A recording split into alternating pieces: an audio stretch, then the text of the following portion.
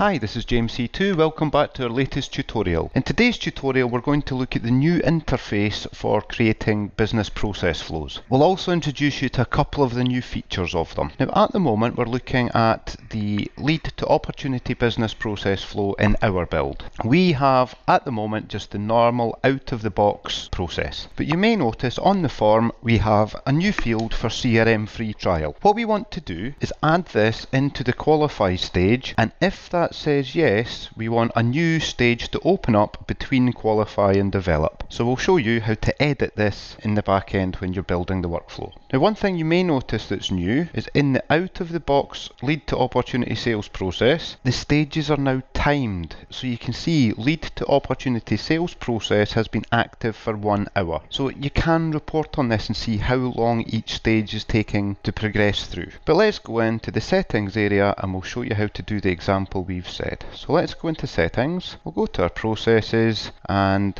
we're already on business process flows, so let's go in and edit this one. And straight away you'll see that the new interface is very different. It does however have much the same functionality with a few additions. First thing we want to do is we want to add our CRM free trial field to the qualify stage. So I open up this stage. Each of these boxes, the blue and white boxes, represents a stage, and inside each stage you have your steps. So if I open up the details, here we can see the steps that are in our stage. Existing contact, existing account, purchase time frame, and so on. But we want to add a new one. So I go up to add and choose step, and notice it puts a plus between all of the steps that are already there, so you can insert wherever you like, whereas in the old version you had to add them sequentially. In this case I do want it to go at the end though, so I'll click just after the 7 and say I want to put this field, the CRM free trial, in there. The display name is the label, so I can change that if I like, and I do want this to be required, so I'll tick that and apply. So that's the first step. We have got our new field into the first stage. What I now need to do is add my new stage, and I do that by also clicking add.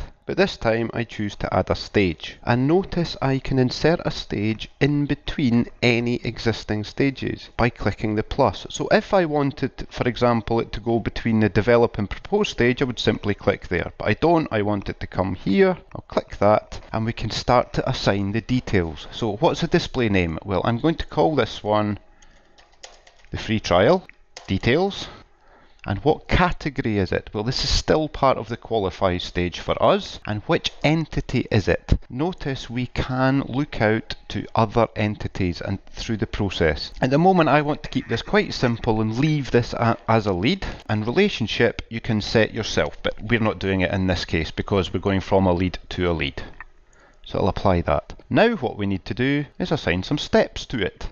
So the first step, which is already automatically created for us, I'm going to assign that to be the URL of the trial. Then I'll add another,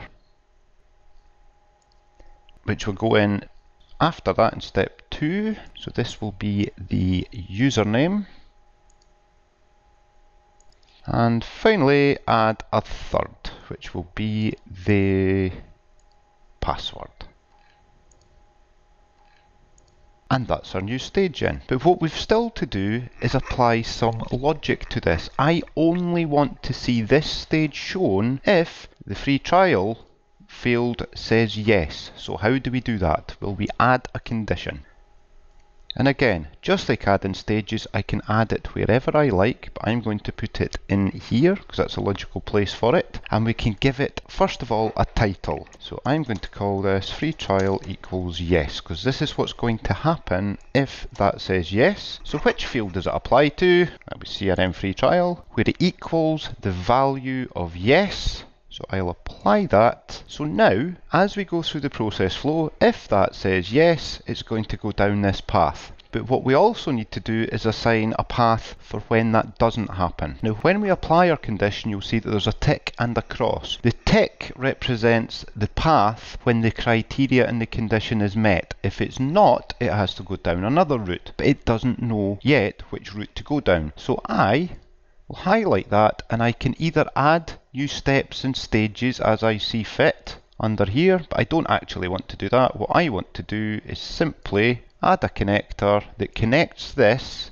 into any other part of the sequence. So I can take it from here, if it says no, straight into the proposed stage. We don't want to do that though. I want to put it into this stage, and you can see the connector follows there. So if this condition is met, it goes down this path.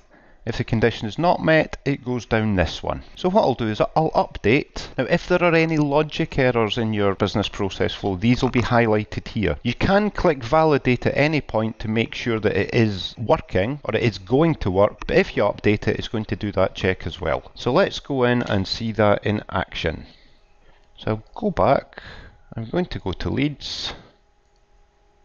And here we are. Because in this particular lead we have yes, it has opened up this area for us to put the details into. If I go back and change this to no, it disappears and we can move on in our process. So that's how you can update your business process flows. They're very easy once you've understood the concept of the stages, the steps and connectors. One last thing we'd like to show you, and this will be shown in a different video, is something some of you viewers might have picked up on when we were showing you the process. One of the things we can add to stages, which we couldn't do before, is we can add, as well as steps, we can run workflows from processes. The important thing that you need to understand here though is the workflow has to exist already before it can be assigned to a business process. Unlike in previous versions of CRM, where workflows could only be run against entities, workflows can be created which run against processes now. And as a process changes stages, workflows can run. So to assign one of them, you would simply add your workflow, and here you give it a name, which entity it applies to, and the trigger. Does the workflow run when we join this stage or when we exit this stage? And then you can do a lookup to the workflow. Now we don't have one set up yet to apply, but that is how you do it, and we will show you how to build those workflows in a subsequent video. Thanks for watching, hope you enjoyed that. If you require any further information, please don't hesitate to get in touch. Feel free to like our channel, and thank you for watching. Bye bye.